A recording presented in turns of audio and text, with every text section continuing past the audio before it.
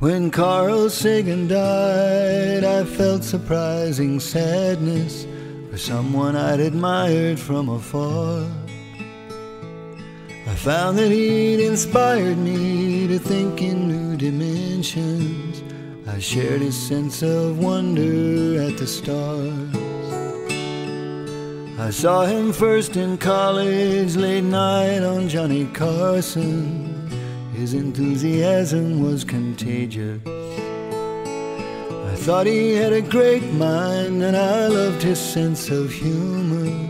And Cosmos was a show for all the ages. Now I'm trained in science to a geology degree. I love astronomical ideas. When time and space are measured in billions and billions, and I can't pass up a good science museum.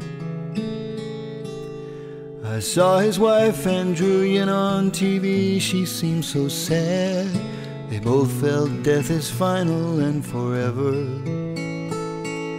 It must be so difficult living while believing they'll never ever once more be together.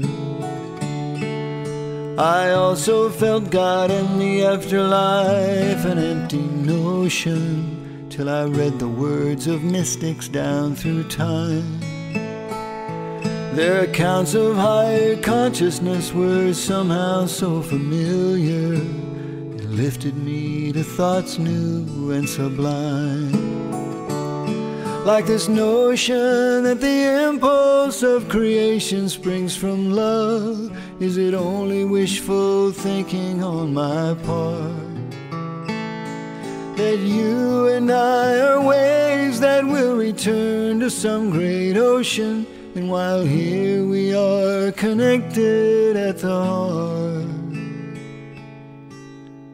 So nowadays I'm thinking that it's possible, it could be, that consciousness lives on in unknown ways. Maybe we move on to higher planes and new existence, or even live again with some new face. So I want to tell his wife, and I wish I could give her comfort. I think Carl's spirit still lives on.